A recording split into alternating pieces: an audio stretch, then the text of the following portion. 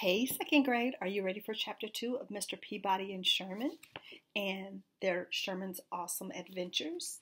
Here we go with chapter 2. I'm sorry I bit her, I said as Mr. Peabody tucked me in that night. I won't do it again.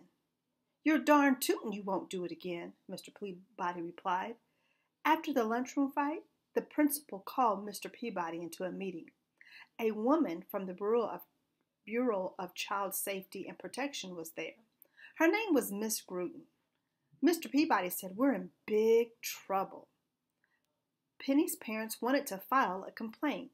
Miss Grunion was even coming to our house to investigate. "It's just not like you," Mr. Peabody said. "What happened?" "She called me a dog," I whispered. I didn't want to hurt his feelings. After all, being a dog wasn't a bad thing. But Penny sure had made it seem that way. Suddenly, Mr. Peabody didn't seem mad anymore. "Thank you for telling me.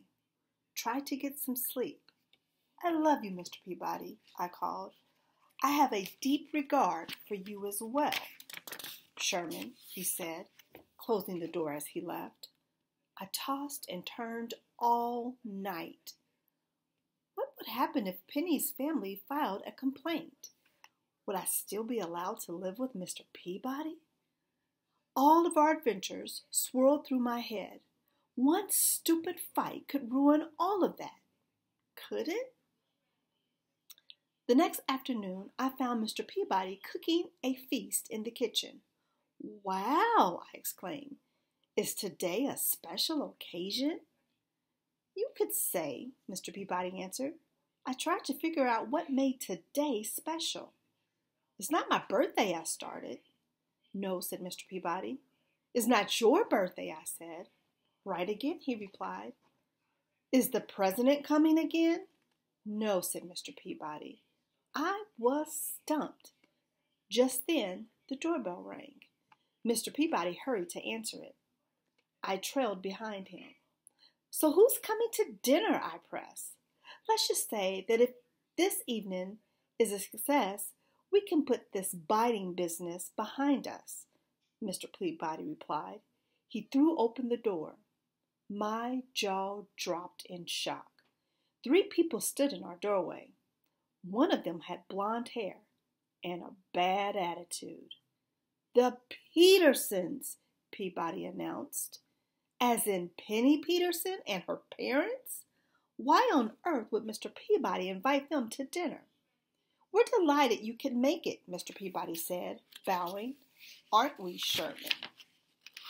"Yeah," I mumbled. "We're interested in what's going on for sure." Mr. Peabody ignored my comment. "Say hello to Penny, Sherman." I couldn't believe this.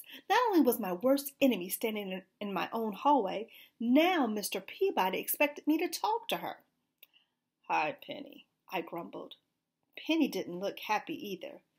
"Hello, Sherman," she muttered. She clenched her bandaged arm. "Why don't you go show Penny your mineral collection, Sherman?" Mr. Peabody suggested. Dragging my feet, I led Penny to my room. What was Mr. Peabody thinking, inviting the Petersons for dinner? Maybe he hoped they wouldn't file a complaint if they got to know us. All I knew was that no matter how fancy the dinner, Penny and I would never be friends. After what seemed like forever, Mr. Peabody checked on us. "What were we supposed to do in here anyway? She hates me," I whispered. "Just make it work," Mr. Peabody murmured.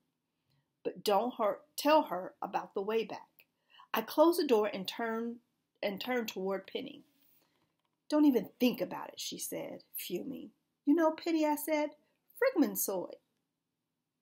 Sigmund Freud says if you don't like a person, it's because they remind you of something you don't like about yourself. Penny glared at me. "What do you know about Sigmund Freud?" she asked. "More than you think," I replied. Mr. Peabody and I had visited the famous psychologist in the way back. "Just like you know all about George Washington."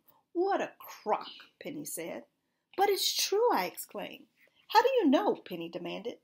"I just know," I said. "Did you read it in a book?" she asked, annoyed.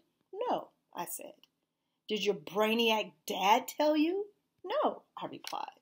So how do you know, Sherman, she said, poking me in the ribs. How do you know? I couldn't take the pressure anymore. He told me. I blurted it out. Penny looked suspicious. Who told you? George Washington, I said. Liar, Penny rolled her eyes. I was not a liar. So to prove it, I told Penny the one thing Mr. Peabody asked me not to. Should have known it. It would only make things worse. What do you think Penny's going to do with that information? Mr. Peabody told him not to tell, and it sounds like he ended up telling.